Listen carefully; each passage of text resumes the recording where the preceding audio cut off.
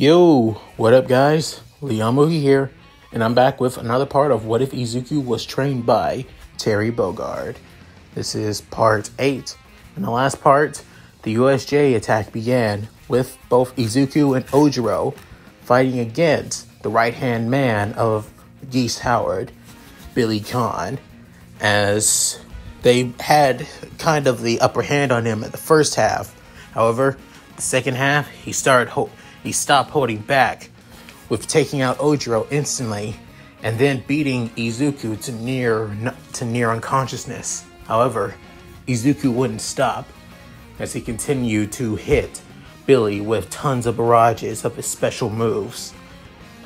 With soon Billy retreating, telling Geese about the disciples of Terry and Andy Bogard, with soon Geese taking an interest within Izuku, with soon Terry showing up to take down the Nomu like it was nothing, with then running away to make sure that he didn't get caught, of course. With that, the USJ attack comes to an end. So with that said, let's get into this, shall we guys? As everyone in Class 1A is heading back home, Izuku and Ojiro are getting, healed by Recovery Girl. However, their wounds aren't healing as fast as they normally should have, with making even Recovery Girl tired, as she's completely stumped about this, wondering, this is surprising. Why aren't your wounds healing? With soon Izuku saying, oh man, it's possibly that because those were key attacks. But soon Ojiro saying, most likely Izuku, key attacks take longer to heal than normal wounds, even from quirks. With Recovery Girl getting frustrated, saying, what are the two of you whispering about? With soon Izuku and Ojiro saying, nothing at all. With Izuku getting back his gym uniform on, as while he's aching a little bit in pain, alongside Ojiro getting on his school uniform. With Soon, she's saying, you two are in no condition to walk. Saying, hey, we've been through worse training, worse pain than this, Miss Recovery Girl. No disrespect. But soon Ojiro saying, it's just going to take time for us to heal up. That's just going to be it. Trust us, we'll be fine once we leave. But soon, the two teenage boys saying, with Recovery Girl getting somewhat annoyed, saying, you boys, get back here, I need to. With then the door closing on them. With her saying, oh, what did those boys fight against? Make it harder for my quirk to heal them. This is ridiculous. With soon, both Izuku and Ojiro head to Rock's apartment, as the two getting, patched up by both Andy and Blue Mary, with Andy basically patching up Ojiro and Blue Mary patching up Izuku, with both of them having tons of bandages around their body and their arms too, and their head as well. With Mai pacing back and forth, saying, I can't believe it, the both of you got your butts kicked by Billy Khan of all people. What the heck? Did you two of you slack up on your training? With soon Izuku and Ojiro saying, no big sis Mai, no lady Mai. With saying, are you sure? Because seriously, losing to Billy Khan of all people. With soon Izuku saying, we didn't lose, trust me. He just caught us off guard, that's all. Tell her, Ojiro. With Ojiro getting a little bit nervous, as he hates having to explain himself to Mai, of course. Where Izuku is afraid of Mai, Ojiro is downright terrified of the woman, since she is basically somewhat like his master after all. So kind of having to explain himself is really, really scary. With Sun saying, he caught us off guard. But we did get the upper hand on him at first, but then he got serious, so we saying, you got your butts kicked, and then having to wait on, and then Izuku had to finish him off before he ran off. Is that right? But soon, both boys looking down. But soon, Blue Mary saying, please, Mai, I think you're being a little too rough on them. Billy is pretty strong opponent. I should know. I teamed up with the guy after all. Not only that, let's also bring in the fact that they're still learning and training with Andy and Terry. So give them some time to relax and cut them some slack a little bit. But soon, Mai saying, all right, fine. I'll relent at least a little bit. That's it. But soon, both boys actually sighing with a relief. But soon, Mai pointing her fan both at Izuku and Ojiro, saying, but Izuku and Mashiro, the next time you guys want to train, it's going to be hell when it comes to me. But soon, Izuku and Ojiro basically comfort each other, saying, yes, we understand. With soon, Andy basically shaking his head with that of sigh and that of disappointment. With soon, Terry and Rock entering as well, with Terry carrying Rock a little bit, with Rock actually being pretty bandaged up, with Ojiro and Izuku screaming out, Rock, big bro, as they look at their somewhat blonde-like older brother figure, pretty bandaged up, being carried by Terry a little bit. But soon, Terry saying, don't worry, he's alright. I found him like this on his way here. It looks like he crashed his bike a little bit while trying to head back to his apartment. But soon he's saying, who did this to you, Rock? But Rock saying, I'm fine. Seriously, you should see the other guy. I just passed out from the pain a little bit. Thanks to Terry carrying me, I'm good to go now. As he stands up with no problems whatsoever. But soon, Andy saying, so who did do this to you, Rock? With Rock saying, a guy by the name of Mr. Big, of course. But soon Blue Mary saying, that's one of Geese's enforcers, if I recall. With Rock saying, yeah, he is. As he soon gives a rundown on how he ran into Mr. Big. As he soon left from school and riding his bike, he soon was about to get hit by somebody using that of a screamer sticks. As soon he skid his bike a little bit before seeing the person that attacked him, as it being that of a big bald dude with sunglasses and that of a fur coat. Would soon Rock realizing that this guy wasn't somebody to mess with.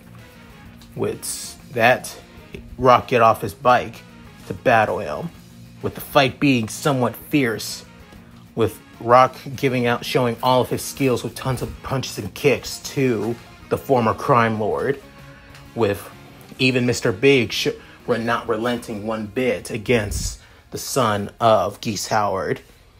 With then both Rock and Mr. Big at their limits. With soon, they wanted to finish this with one more attack.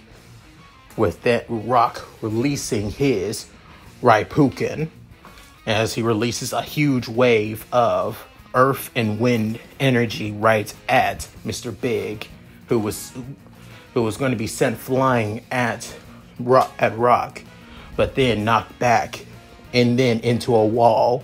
As Rock gets back on his feet, he soon spits up a little bit of blood and then gets back on his bike, but while wobbly a little bit. And on his way to his apartment, he ran into Terry, who bandaged him up a little bit before bringing him back to his place and then putting up his bike. And that's it. But soon, Izuku saying, so you had it pretty rough. So not only that Billy was after us, Mr. Big went after you. But soon, Rock saying, Billy Khan went after you guys? I don't believe, seriously? What the hell is going on here? With Andy and Terry looking at each other, somewhat worried that the crime lord is trying to take out their disciples. As Geese is still surprised that he would send somebody to take out his own son. It seriously pisses him off. With then, soon, Andy saying, Terry, have you gotten into contact with Joe by any chance? But soon, Terry saying, I've been trying to reach the guy for a while now. He said he was planning to head here to Japan, but other than that, I haven't contacted him for a while. I don't know what's with the guy. But soon, both Andy and Terry worried about their other teammate and close friend, Joe Higashi. Soon, somewhere in Masafu, a student of Class 1A, a boy by the name of Mizo Shoji, is contemplating the, USJ incident, as he feels somewhat inadequate on what happened. That's the first time, as he felt like he didn't really do much during the training exercise when it came to combat training. And not only that, when it came to the villains attacking, he felt like he didn't really do much either. All he did was help Ida escape. But other than that, one of his teachers got hurt. And not only that, many of his other classmates got hurt too.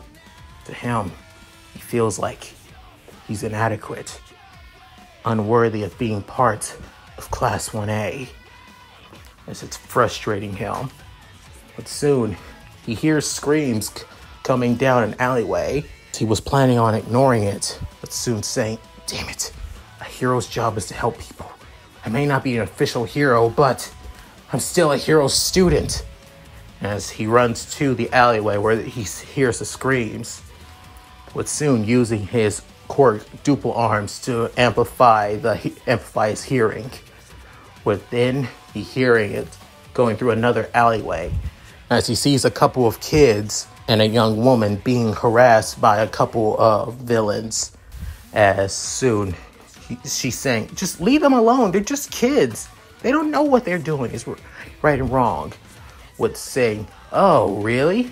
In that case, why don't we educate them and show them what happens when they do stuff like this?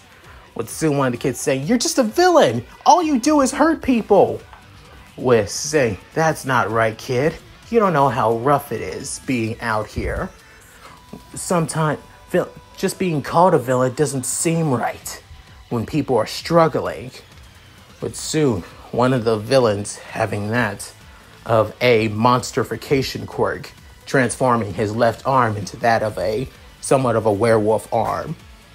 As soon he's saying, now it's time for your punishment. But soon, one of the girls and the kids began flinching their eyes. But soon, Shoji extending his duple arms and punching one of the villains. With then, one of them saying, where the hell did that come from? As it being from Shoji. With soon saying, sorry, I couldn't let you just hurt a bunch of kids out of nowhere. If you think, instead of lecturing them or trying to threaten and scare them, you should have started acting more. You should have just talked to them instead. But soon, as the girl says, thank you, but saying, just get going. As the girl and the kids soon run off, with one of the villains saying, hey, get back here. As Shoji runs more to the villains with full speed as he tackles one of them, with then saying, you damn brat, get off me. As one of them, having that of a super strength quirk, tosses Shoji through to a wall, creating a small crater, as a couple of blood coming out of the tall teen's mouth. But soon, he begins feeling that pain, saying, damn it, what was I thinking? I should have just stayed out of it. I'm not a hero yet. I would soon when I'm saying, playing the hero, kid, with one of them saying, hey, he's a UA student, so of course he thinks he can play the hero type. With the one that he punched saying, let me carve up this kid. It'll set an example for a bunch of UA students thinking that they can play hero when they barely even got out of school. But soon, Shoji's saying, damn it. I guess this is it for me. But then, one guy saying, hey, knock it off. He's just a kid. And I guess that's what I expect from a bunch of bastard-ass villains. With soon, one saying, huh? Who the hell are you? It's bad enough we have more of a people to ignore us. Would soon saying, I'm a person that fights for justice, that's what. A member of one of the greatest KOF teams of all time. Would soon saying, KOF. I feel like I've heard that name before. Saying, as he remembers Izuku and Ojiro about their masters being KOF fighters. Would soon, he said, as the guy says, my name is Joe Higashi, India's long-running Muay Thai champion and member of Team Fatal Fury. So, and that means I'm a person that can't just sit by and watch injustice happen before me. Would soon, one of the villains saying, stop. So you're some kind of hero for fun? So that makes you a vigilante. So that makes you free pickings. As he soon fully transforms into that of a wolf. And then rushes right at Joe. With soon Shoji saying, look behind, look out. With just a mere, but soon in one instant, the villain was sent flying into the wall. Knocked out from impact. With the two villains saying, what happened? How the hell did that happen? With soon Shoji saying, how was a kick? He kicked them so fast that nobody could see it, but I did.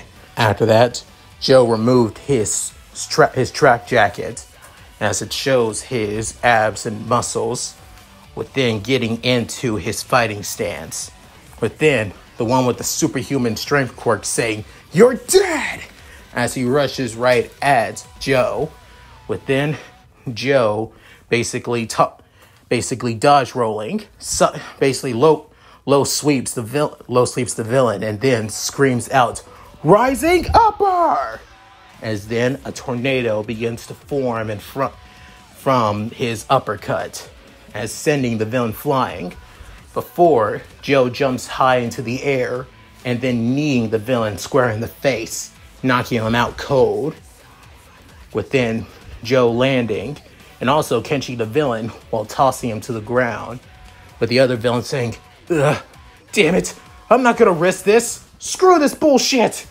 As he ran, soon Shoji used one of his duple arms to create some hands to trip up the other villain, saying, what the, you damn brat?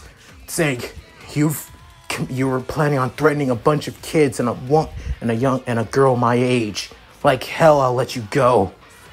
With Suit saying, damn brats, trying to play?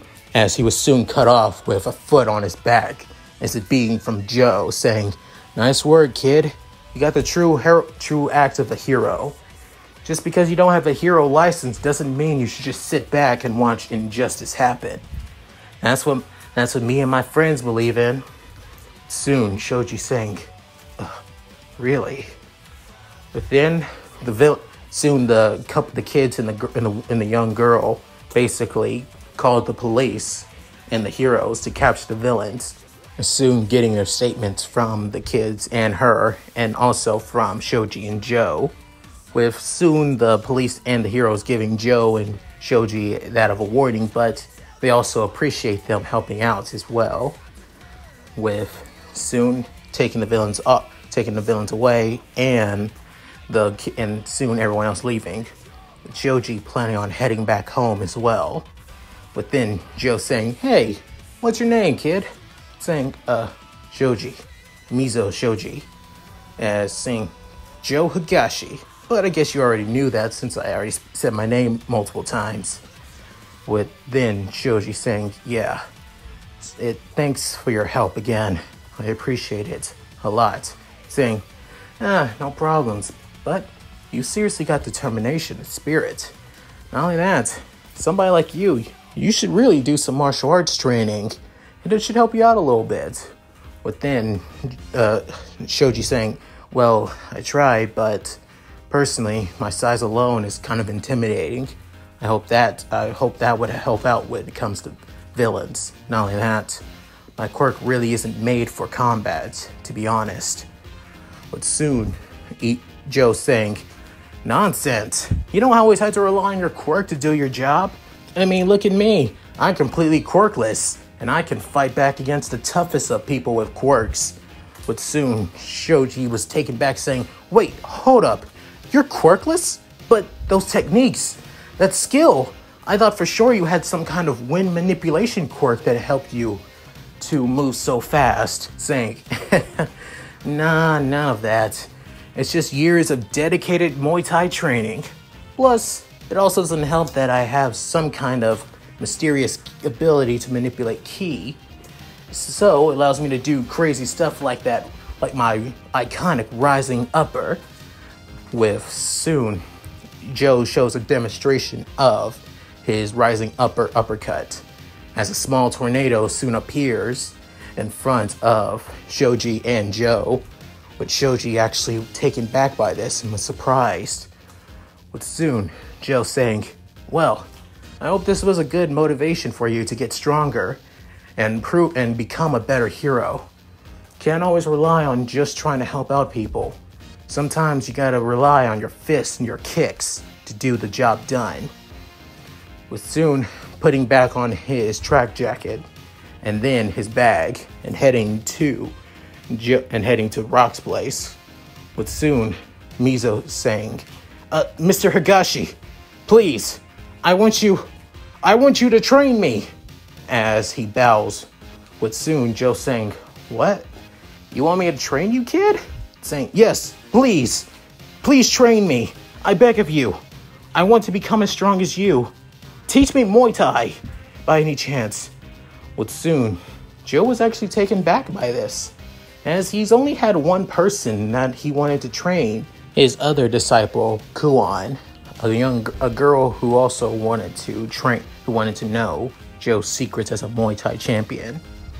As Joe didn't mind, as soon he smiled saying, alright kid, as long as I stay here in Japan, I'll train you all I know. But let's make this clear, I'm not going to make my training easy. If you want to reach to my level, you better be training almost to near death. Because I didn't get this strong just only for a couple of weeks. Soon Shoji saying, I understand.